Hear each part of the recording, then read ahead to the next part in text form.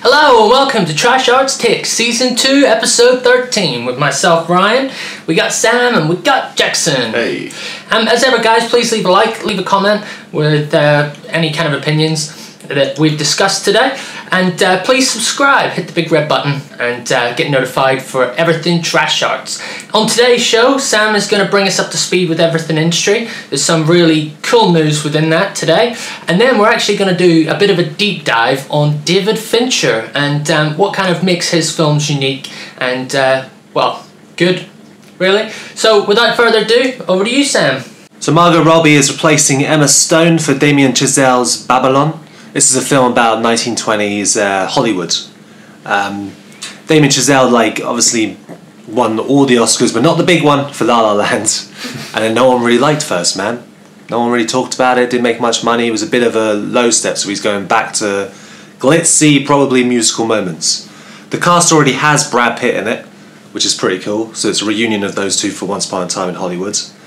And the rumour is that Tobey Maguire, Meryl Streep and Michael B. Jordan are joining the cast. What has Tobey Maguire been doing for the last few years? I think he mostly produces and works on eco things with Leo? Yeah. In other casting news, Hugh Grant has teamed up with Charlie Brooker for a Netflix documentary called, mockumentary, Death to 2020. This is apparently they shot this last week. That seems like an odd team up to me. I mean, Hugh Grant sometimes he has been doing a bit more edgy films. Yeah, he's got an edgy one, The Gentleman. Was it The Gentleman? But this is it. Apparently, he plays quite a loathsome character, and it's a mockumentary, and he's been enjoying playing those characters, especially if he can, have a little dig at the media, because Hugh Grant knows what's going down. Surprisingly, I think I said this before, but over time he's got a lot more likable. Yeah, from his romantical unlikable. Yeah, his charming Britishness. Yeah, stereotypical. Hello. We don't really know any more about it. I'm feeling like perhaps this could come out by the end of the year, or it's going to be a starter to next year. It's evidently going to come out very quickly. I know that the most of the world know Charlie Brooker because of Black Mirror, but for me personally, it's about Newswipe and Nathan Barley. So for him to go back to that kind of stuff, it's kind of exciting, so I'm looking forward to seeing what that's about. There's going to be another Van Helsing remake. Although in all fairness, I think there's actually been one Van Helsing. Nah, there's probably been more than one. Julius Avery is going to direct, and he did that film Overlord with the Nazi zombies recently, which was actually pretty damn good. Yeah.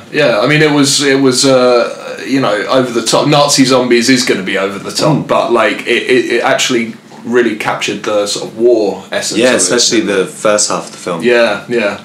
I feel like everyone went Nazi zombie crazy after, what was it, Call of Duty? Yeah. Well, you say that, but Nazi zombies are a staple of exploitation cinema. Nazis experimenting, and there's loads of stuff like that. So it's interesting that they tried to make a mainstream Nazi exploitation film, and nobody went and saw it. Overlord did not perform well at all.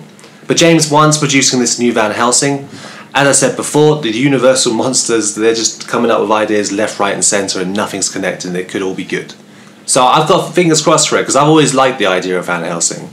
It was just so cheesily done in that Hugh Jackman film from way back when. Yeah. 15 years ago. 5, yeah. Yeah, crazy, eh? Peter Dinklage has been cast in The Toxic Avenger with Macron Blair directing. Macron Blair did the film I Don't Want to Live Here Anymore. It's I think that's what it's called. It's a Netflix film with Elijah Wood. It's actually pretty good. It's a random choice for a Toxic Avenger reboot. But at the same time, why not? People adore Toxie. They love it. Troma, unfortunately, they could keep producing sequels to it. But why not get a bit of recognition? Lloyd's going to get a bit of dollar. So Kaufman's all sorted for that. Something huge happened, and it's kind of weird because we were going to record this the day before, and I'm kind of happy that we didn't. That HBO and Warner Brothers have kind of done a game changer. Warner Brothers have decided that whole entire 2021 slate is now going to be available on HBO Max as well as theatres, aka Netflix.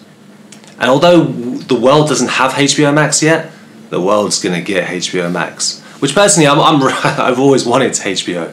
I love all of HBO's dramas, comedies, so I'm all for it. And also, the industry's been in a stagnant place where box office is supposed to be everything, And it never should have been everything, because it's all about corporate buyouts of, you know, how many screens can buy this, and it doesn't really give an opportunity for the other films. Well, I think this is an interesting point of how the industry is dramatically changing, and we've been saying over the last year how we think that it's due a massive change, and how COVID's going to facilitate that change. And I'm surprised it hasn't happened sooner, to be honest. I wasn't too surprised about this news, but at the same time I do think it can have a dramatic impact on the industry at large.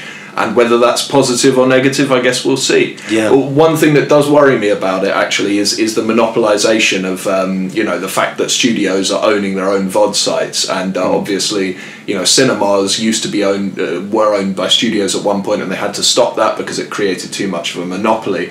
So whether that will happen with the VODs industry as well, I mean, it's going to be difficult because Netflix have sort of set the precedent for this of becoming a studio from being a VOD site. So whether it can work the other way around, we'll see. It's going to be a domino effect. Yeah. That's what I reckon is going to happen.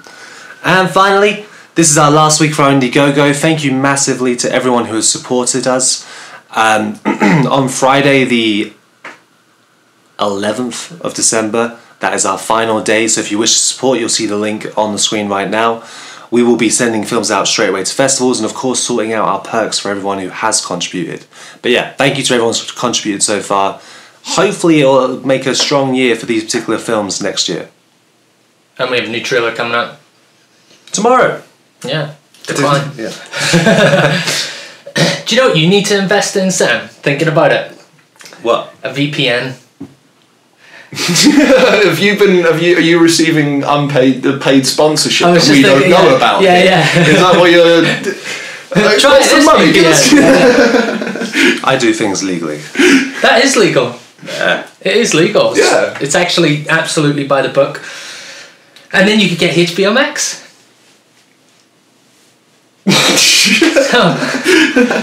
So I'd throw that in there. If you would like to advertise your VPN through our podcast, please just give us money. Please. Well, let us know first. Paid content. So this week, guys, we decided to continue our theme of the deep dive, as we've done in the past, and specifically we wanted to do a bit of a deep dive on David Fincher and what makes his films unique, and also what makes his films really good and enjoyable. Well, that's down to whoever's opinion, but yeah. So I remember, for me personally, whenever I kind of was growing up, I remember I watched Fight Club, and I think Fight Club is such a really interesting film to start on with David Fincher, simply because the way that the whole premise is that it's two people that obviously start this fight club, and they have the rules and stuff to it, but as the story starts to go on, you start to understand that, oh, hold on a second, it's Tyler. So Brad Pitt's character is actually just an alter ego of Tyler, who's the main character, who's played by... We got Ed Norton and Brad Pitt. That's it. Yeah. And that, being 10 years old when that came out, really kind of interested me, and I thought it was just a very, very unique way of sort of showcasing two characters which were actually one. I think a lot of films since then that I've seen do that. It's very interesting how they have that dynamic. Yeah, we're in a bit of a twist-focused place with thrillers around 99 as well. You got, I think, Sixth Sense, the biggest twist of them all, and I find it weird with Fight Club that everyone always fixates on that particular aspect of Fight Club, or the fighting.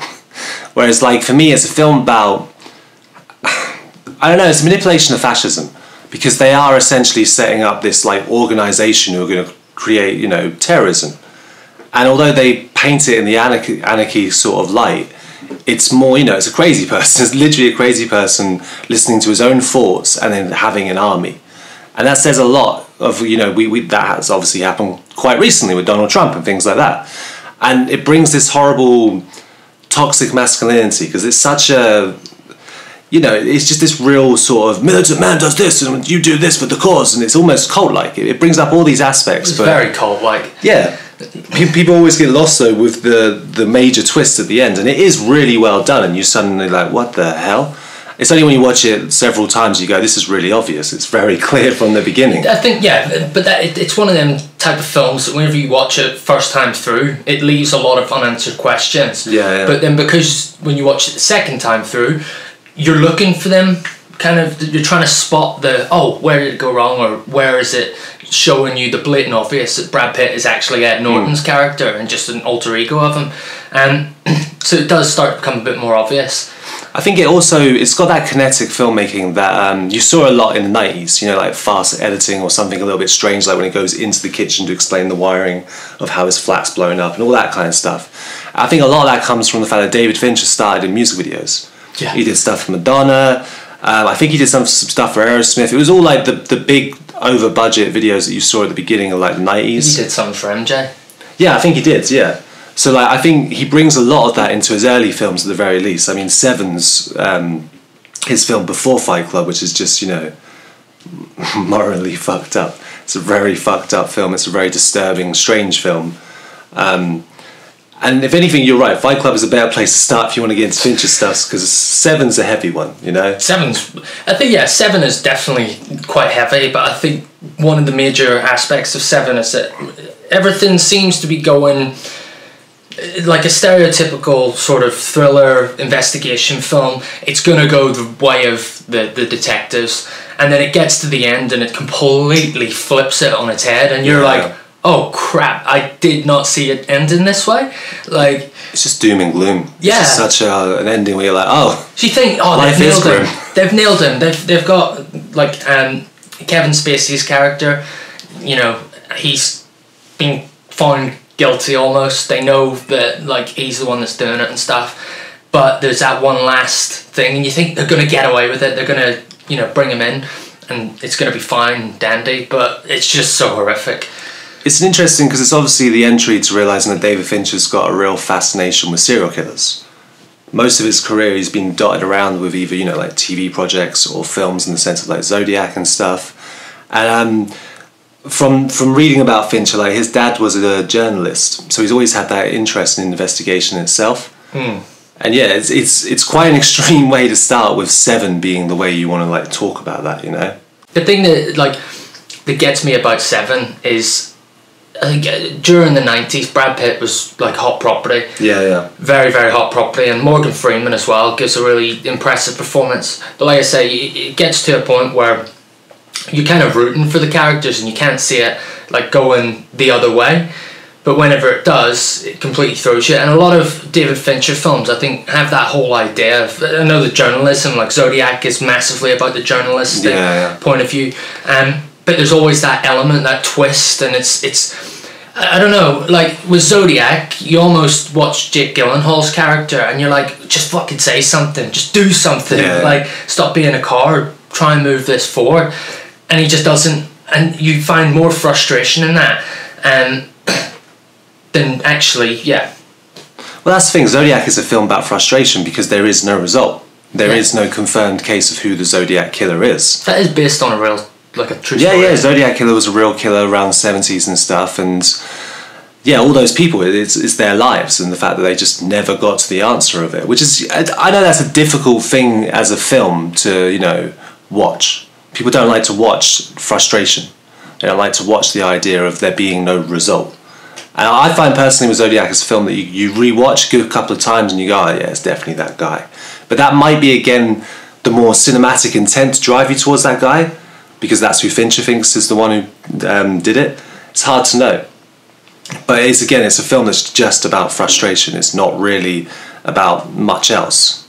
But I think it works in that. Like I say, with Jake Gyllenhaal's character, he's always on the edge of like saying something or going that extra mile, and he just doesn't do it. And then by the time he does do it, it's too little too late, and then nothing can be done about it. And it's kind of quite tragic to see the way that his character just delves into this this realm of, you know, obsession and just wanting to find out who it is because he didn't take his chance the years prior. Their lives start to crumble, basically, don't they? And that's another thing that Fincher actually seems to be quite obsessed with, is obsession, and how it just kind of crumbles you to pieces. With Zodiac as well, there's that scene where he thinks he's in the place with the killer. and the guy's like, you have to come upstairs and see this like old cinema reel, and you, for a second he's terrified, and you're like, is this going to be it? Because I suppose at any moment that you're investigating, you're not a cop. You're just a citizen detective. You're just someone who's very interested and wants to know more. I mean, he's a cartoonist, isn't he? Well, he does the cartoonist in the paper, doesn't he? So that danger's always there. Again, not knowing who the killer is. You as a viewer are kind of expecting some sort of twist to go, oh, maybe actually it's this guy. But it's not about that. It's not about twisting anything. It's about going, this is what they experience. Who's the killer? It's kind of about putting all the facts onto the table, throughout a deep dive detective sort of investigation. I can't think of the right way to say that, but yeah, and putting everything on the table and letting the audience then kind of figure it out for themselves and come away with their own interpretation of it. Like, it does heavily lean towards it's the guy who his house he goes to in the basement, but then there's other stuff that then happens after that kind of defunks it, and well, this is what I've got from it anyway, kind of defunks it, and then you kind of sort of thinking, well, it's the dude whose house he goes to just a little bit on the crazy side, and everything, like, in terms of evidence, point towards him being the guy, but then at the same time there's other stuff that debunk that. And yeah, I watch a lot of documentaries, and watching Zodiac, I remember I watched it for the first time a few months ago, and me and you spoke about it, Sam, just how within it it's very like a documentary. In a documentary will give you all the facts and stuff, all the stuff that has been taken from an investigation, but it doesn't always give you the answers and like the conclusion to what that investigation was, and you then have to try and piece it together.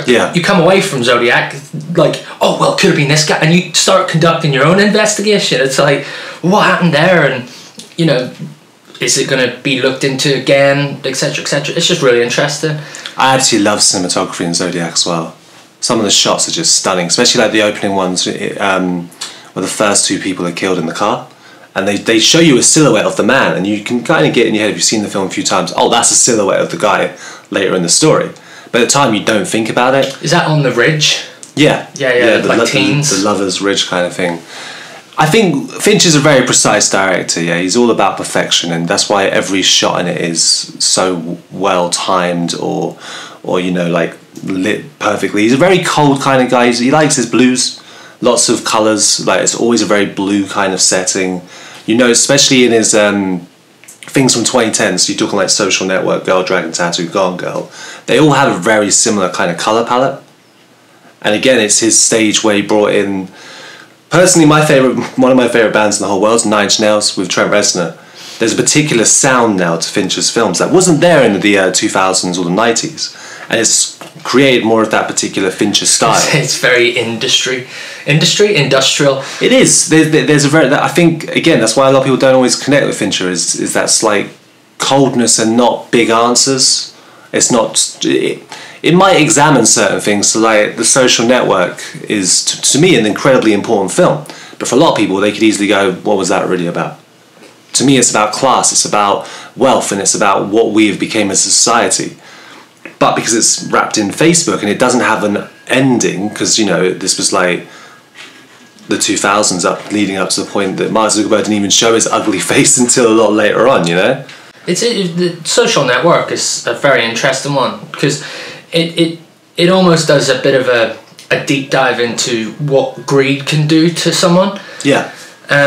If you think in the film, when Justin Timberlake's character comes in, it almost kind of taints Zuckerberg, and then you have Armie Hammer's character basically get screwed over. I remember the first time I watched that film when it came out, and I actually honestly believe Armie Hammer and like the twin were twins, and they were like two separate actors, and it wasn't until I seen him in something else like after that, and I was like, oh look, it's one of the twins. It's like, you do realise it's the same actor. It's weird how they did that, because they literally just put like his face on the other guy. So the actor who's playing the body double, you know, he had to do all the scenes with him, and then obviously they had to do it the other way around as well. There's kind of a bit of that happening like in a lot of other films. The one that stands out is Captain America, where they did that.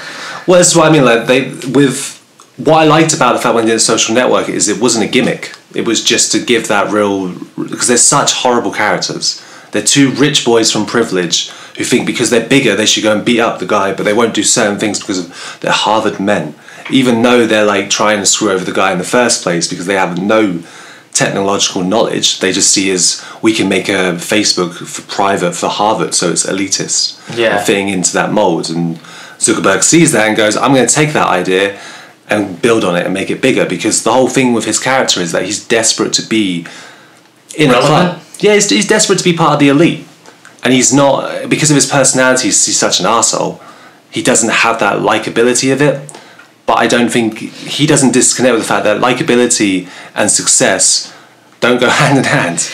You know, you could be a dick and still make a lot of money, and I think that's kind of where the film sort of leads it towards. I think it's interesting because from experience, if I've watched a film about any kind of, let's say, someone who is well skilled, well qualified in something that, like, they're building something or in data, something like that. So he's effectively a programmer.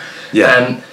But there's never the same sort of similarity as what his character has to the other films that I've seen, where there's that element of greed and that element of social status that they want to become involved, but they're willing to cut corner. Usually that's not really in their mind. They just want to do something because they're good at what they do. I don't know. I think it's all part of it. It's like Wall Street, the Oliver Stone film. It's about class building as well as making the money and being the success.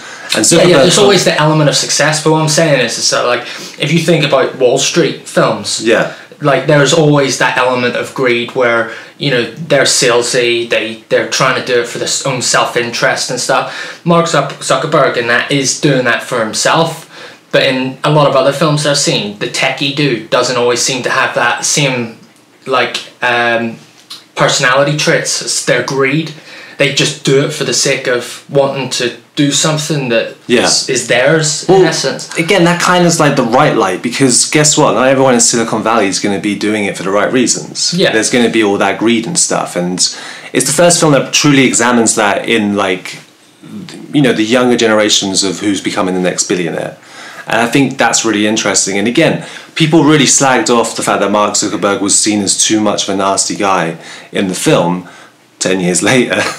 And people are kind of like, well, that seems like that was the right guy, and there's a reason why he was a bit upset by the performance. I think it's interesting that how quickly the social network came out compared to when Facebook and stuff became international. So I think it was the early noughties where Facebook started going live, like mid-noughties, and 5 years later, you're talking about the film coming out. Well, that's the thing. In all honesty, people thought it was a gimmick when it came out. They thought it was just going to be about the birth of Facebook. But the guy who wrote it, Aaron Sorkin, who did the Chicago 7 that recently came out, he obviously had bigger ideas of what he wanted to discuss. And I think it was about that idea of privilege, that idea about wanting to be head alpha in, like, the frat boy fraternities, and how it just kind of carries over. Because as soon as they do get business interested, the first thing they do is they cut out his friend who's been there since the beginning. Yeah. And it's so nasty. And that the character Justin Timberlake plays, like, I don't know, when you're trying to do anything, you meet people who boost you so much that you think, oh, maybe it's right to go with them and just ditch everything else. And he played it so well that you could see every little mechanism of, this is when I pitched this, and this is when I pitched this. And even, like, what's his face's character? I can picture him. Spider-Man. What's his name? Oh, Andrew Garfield. Yeah, Andrew Garfield's character, when he's, like, going through, and then he went through this, and then he went through that, and it just felt so... it's easy to be in that situation where someone's like, I can make you $1 billion. And all I'm going to do is take the away from Facebook, because that's what he did. Yeah, the Facebook.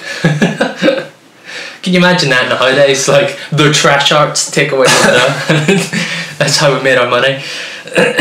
See, so moving on from that, like, The Girl with the Dragon Tattoo is obviously an adaptation of a book. Yeah. But it was also a remake from, was it like a... It's either Swedish or Norwegian. I think it's Swedish. Yeah, it's definitely Scandinavian. Yes, yeah. So I've never seen the original. So do you want to tell me a little bit? Have you seen the original? I've not watched the original. The thing is, like, from what I get with that series is that the books are more popular than the films. Yeah. And they were really popular books. And the problem with The Girl with the Dragon Tattoo is it's a good film. It's a great film. But it had so much expectations to be the launch of the next big franchise, and it didn't do it. Didn't really take off. And Fincher had a lot of fights with Sony, and that's why they made sure for the sequel that he had nothing to do with it. And Daniel Craig said he'd only do it if Fincher was doing it, and hence why they weren't invited back. It's a film that doesn't do anything. It's a very cold film. It's one of his more cold, calculated investigations that doesn't have the full excitement, but it's still good. But that's kind of where Fincher, I suppose, is elevated in and amongst other directors, is that he can take a very, let's say, mundane story and turn it into something captivating. So if you think about like Zodiac, like it's interesting, but it's very linear. The Social Network. Yeah. Again, there's no real resolve at the end of that. And I think with the girl with the dragon tattoo, it had the potential to be something. Bigger, but. Well, I think that's where Gone Girl comes in quite nicely, because Gone Girl is into that. It's his most ridiculous film. It's a brilliant film. I love it, but it's so high concept. It's more of a high concept thriller where reality takes a little bit of a backseat for a bit of mystery, what's going on. It's a lot of fun. It's more comical than anything he's done before as well. It is. Like, I think where Gone Girl is really, really good is it gets you thinking, oh, could this potentially happen? Like, if someone was that way inclined, could this happen? And like some of the stuff that ends up happening, because for the first part of the film, you're literally there thinking, okay, maybe Ben Affleck did kill his wife, and why is he defending himself? Like, we've seen that he's cheated and stuff. Like, he doesn't seem like a good guy. And then it completely flips, and then you see everything from her perspective.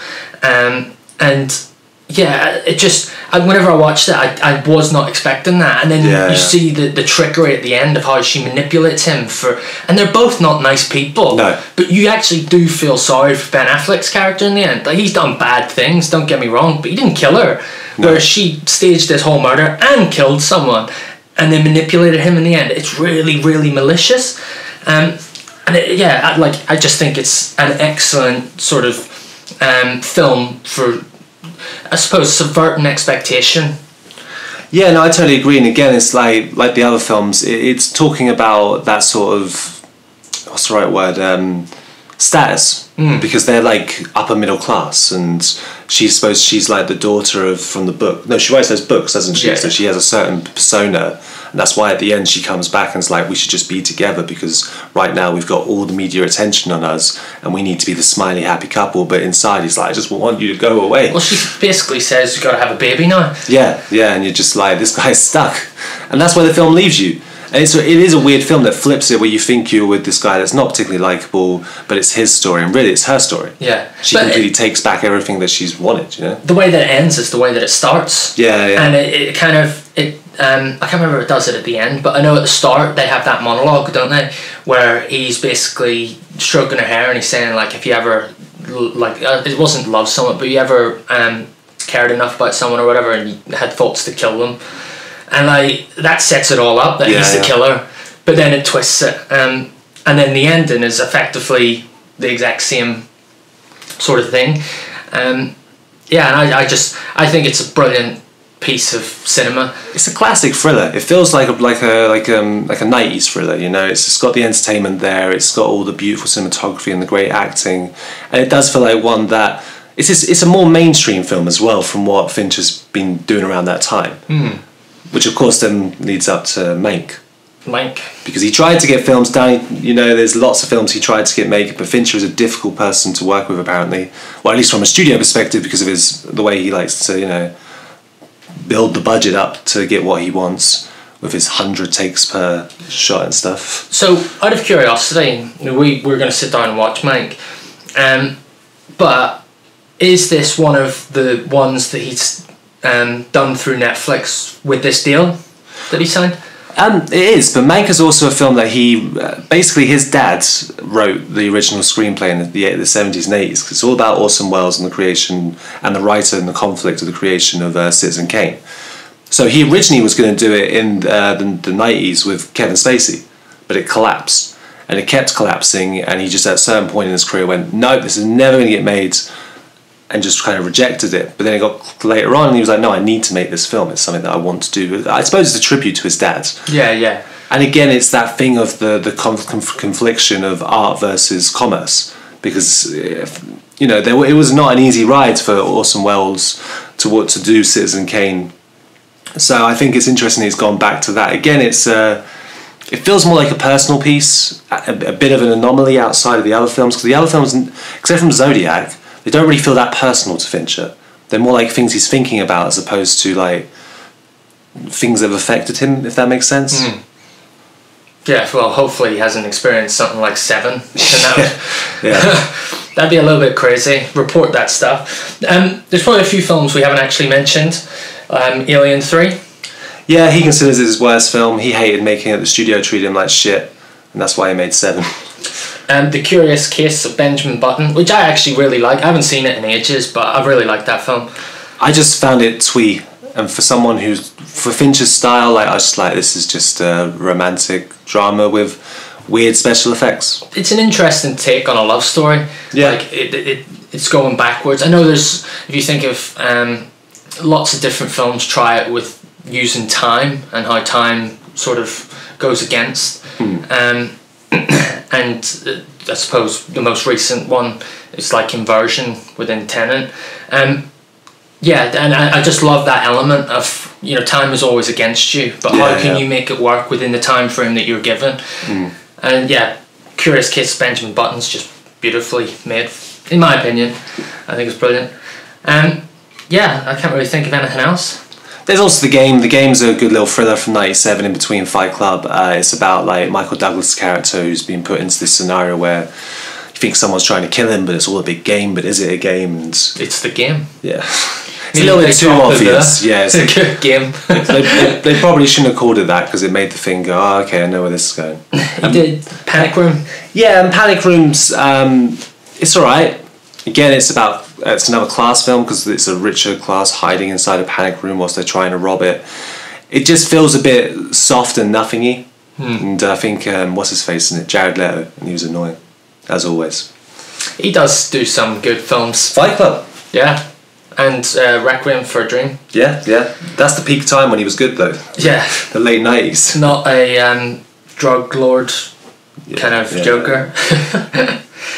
And like the final thing I would probably say about Fincher is, you mentioned it before about the difficulties. People find it quite difficult to work with him. Yeah. I only realised this recently, but he was signed on to do World War Z 2. Yeah. And then there's been sort of trouble within that. But yeah, other than that, guys, thank you for listening. If you have a favourite Fincher film, please leave it in the comments. Let us know what film it is and also why. And please leave a like if you like what we did today. Also, subscribe, hit the big red bell to get notified for everything Trash Arts. And like I said, we got a new trailer, Decline, coming out tomorrow. So yeah, hit the bell so you can get notified of that. But other than that, guys, thank you very much for listening. Trash Arts Takeout. Ta-da. Bye.